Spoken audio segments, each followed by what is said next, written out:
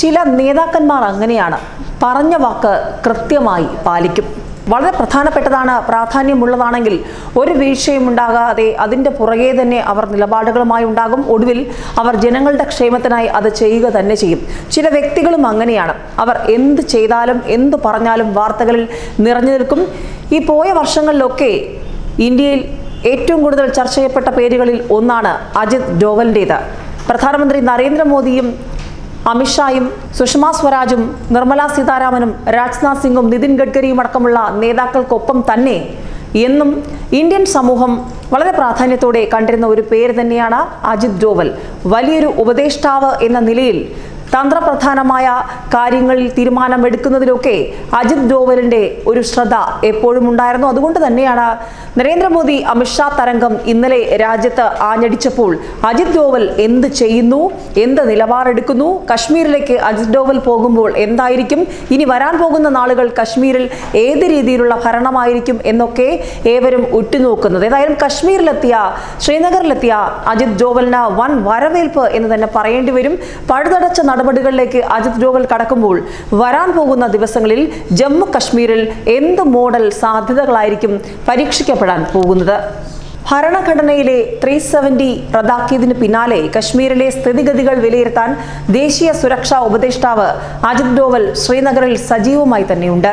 കശ്മീരിലെ സുരക്ഷാ ക്രമീകരണങ്ങളിലും പുതുതായി പ്രഖ്യാപിച്ച 2 കേന്ദ്രഭരണ പ്രദേശങ്ങളുടെ രൂപീകരണം ഉൾപ്പെടെയുള്ള വിഷയങ്ങളിലും അദ്ദേഹം വിവിധ ഉദ്യോഗസ്ഥരുമായി ചർച്ചകൾ തുടങ്ങിക്കഴിഞ്ഞു എന്ന് തന്നെയാണ് വിവരങ്ങൾ.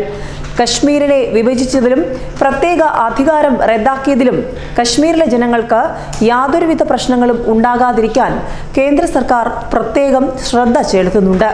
വിഘടനവാദികൾ അടക്കമുള്ളവരിൽ നിന്ന് ഏതെങ്കിലും തരത്തിലുള്ള ആക്രമണം ഉണ്ടായാൽ ശക്തമായി നേരിടാൻ തന്നെയാണ് കേന്ദ്ര സർക്കാരിൻ്റെ തീരുമാനം.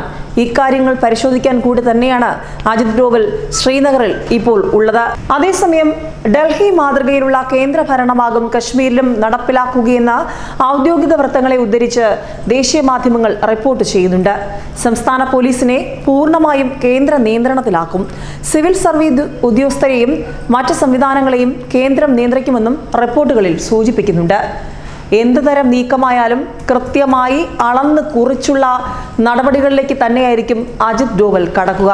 മുൻപും അദ്ദേഹം എടുത്ത നിലപാടുകളിൽ കൃത്യതയും കുറിക്കുകൊള്ളുന്നതുമായിരുന്നു. അതുകൊണ്ട് തന്നെ ഇത്രയും നിർണായകമായൊരു തീരുമാനം കേന്ദ്ര സർക്കാർ എടുക്കുമ്പോൾ അവിടുത്തെ തുടർ നടപടികളുടെ കാര്യത്തിലും ഗൗരവമുള്ള സ്റ്റെപ്സ് തന്നെയായിരിക്കും അജിത് ഡോവൽ വയ്ക്കുക.